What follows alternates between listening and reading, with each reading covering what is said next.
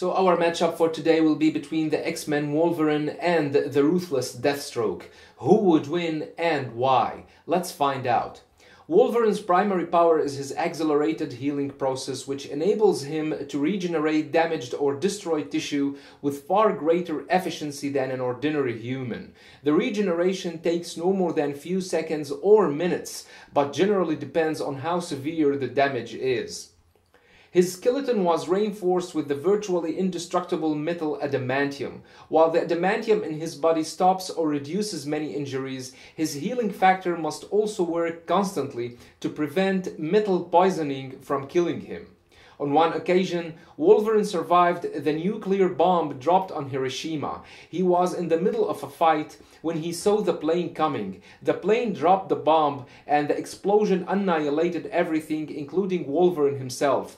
But his healing kicked in and he regenerated most of the tissues in matter of panels. His healing enabled him to survive blows from the most powerful beings in the Marvel Universe, including the enraged World War Hulk, although it took Wolverine some time to recover from the Hulk's blows to his head. In a Thor vs. Wolverine story, Thor was forced to fight a mind-controlled Wolverine by Loki. Wolverine was manipulated to see his friends as his enemies. In close combat, Wolverine managed to hurt Thor with his adamantium claws. Thor was forced to hit Wolverine with lightning, and until the last minute, Wolverine thought he was fighting Sabretooth and not Thor. The lightning broke the spell and cleared Wolverine's mind, but didn't cause him any noticeable damage, thanks to his incredible durability and healing factor. He has withstood heavy gunfire on several occasions. His adamantium brainforce skeleton, along with his accelerated healing, enable him to survive heavy gunfire and to continue fighting and overpowering his enemies. Wolverine's deadliest weapon is his adamantium reinforced claws, which can cut almost any known solid material. The only known exceptions are adamantium itself and Captain America's shield. He can cut superpowered beings with very high durability, including the Hulk, Thor, the Thing, Colossus, and Gladiator, among many others. Wolverine possesses super strength, stamina, durability, and speed. His strength is augmented due to the presence of over 50 kilograms of adamantium bonded to his skeleton, which also removes the natural limitations of the human skeletal structure by allowing him to lift weights that would damage a human skeleton. Wolverine is shown strong enough to swing Dragon Man into a wall by his tail. Dragon Man weighs more than 3 tons. He has been depicted with sufficient strength to break steel chains. In this scan, he breaks thick chains forged from the hardest steel money can buy. In addition to his superhuman abilities and due to his extensive training as a soldier, a CIA operative, a samurai, and a member of the X-Men, Logan is an exceptional martial artist. He has mastered 15 forms of martial arts and learned almost every fighting style on Earth. He is good enough to match the best fighters in the Marvel Universe, including Iron Fist and Shang-Chi. Wolverine once beat Iron Fist in a sparring match. Iron Fist demands Wolverine not using his claws, and Wolverine demands Iron Fist not using the power of his fist. They spar until Wolverine finally overpowered the Iron Fist. On another occasion, he beat Shang-Chi after a short fight. The master of Kung Fu admitted that he has rarely seen anyone fighting like Wolverine.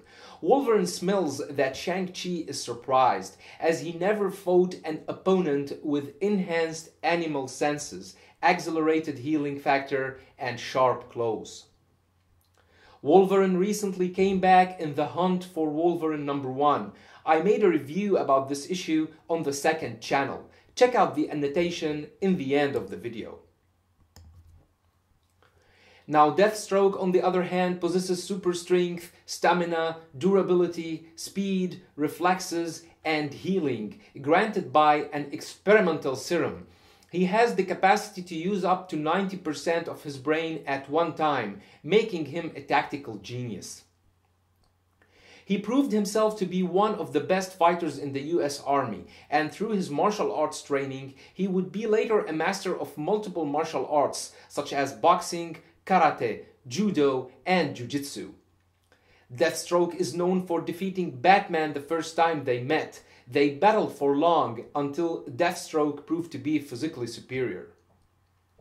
One of his greatest battles ever is the one in which he fought the Justice League. He presented some incredible feats of speed and reflexes when he managed to take down the Flash himself by predicting his moves and stabbing him.